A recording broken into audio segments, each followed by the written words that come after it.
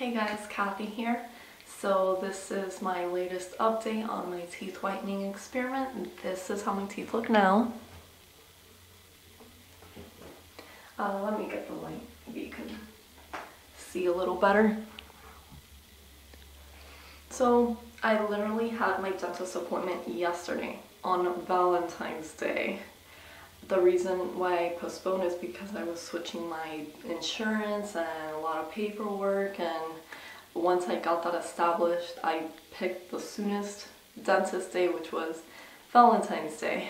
But I really wanted to get the results as soon as I can to post the video, and I was just really waiting to see what the dentist would say. So first, when I first walk in, the assistant tells me, wow, if everyone had teeth like yours, I wouldn't even have a job. And I was like, really? And she's like, yeah, they look great, and right now they're like a bright beige. So then I saw the dentist. I asked her, so I kind of have been trying hydrogen peroxide for the past 4 months, and she was like, no, please stop that. It is not healthy. And let me explain to you why. There are good bacteria, good germs in your mouth, and bad germs in your mouth. The hydrogen peroxide gets rid of both. It gets rid of the good bacteria as well, and that throws off the balance of the good germs that need to be in your mouth as well. So, and she said that the only people that benefit from hydrogen peroxide are people with severe gum disease, because it'll stop the bleeding, and that those should only be the only people that use it to prevent it. And she doesn't like the idea how society sees that teeth that aren't bright white are not considered nice teeth, She never, and she says, and she doesn't even have her teeth whitened, And she's like, you know what? My teeth are bright beige and so are yours. And to me, that is beautiful, And I was like, yeah, that really makes me feel good about myself, And I have no cavities. She tells me that it's good that I've been flossing all the time, brushing my teeth twice a day, or even 3 times, actually 3 times a day before and after breakfast and at night. And mouthwash is good, and you can use whitening toothpaste, but she told me do not do that, because side effects, you won't see them right away.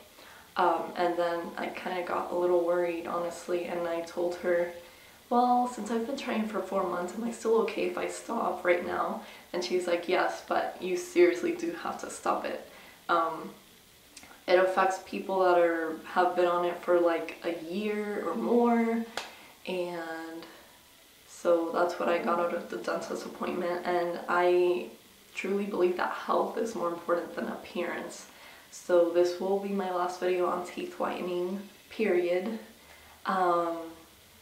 because it's not healthy, like she said. And the thing is, I trust her because she's very passionate about her job.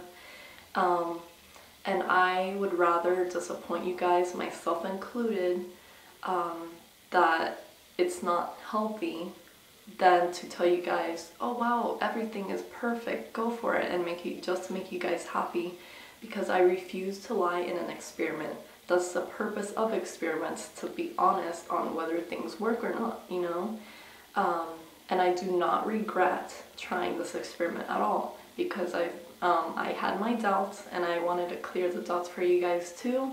And of course, I have respect for all of you guys to the point where I would not lie to you about this.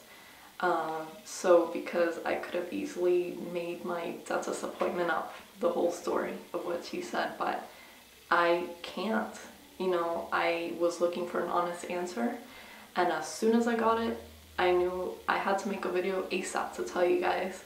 So I'm gonna add like a little note to my past videos. See the last video, don't try it, just so everyone can know why not to try it. But I don't think I'm ever gonna try that cornstarch for teeth whitening, because I don't know, I just feel like it might get rid of the enamel. I don't know how to pronounce that word. But I really wanted to be honest with you guys. That's the whole purpose of the experiment. So my acne experiment worked 100%, you know. But my teeth whitening, by appearance it passed, but the health is more important to me, so it just overrules the passing of it, and I would just say not to try it. So if you're currently trying it, stop it, and if you have not tried it, don't start. There are other ways, but for me personally, I'm just not gonna look for any more things like this. So I'm just gonna use teeth whitening, toothpaste, mouthwash, and floss. So like, you know, like how we used to do before all these teeth whitening things came about. And you know, it's true what she said. Sadly, society does get us to think what we are naturally born with isn't acceptable by society.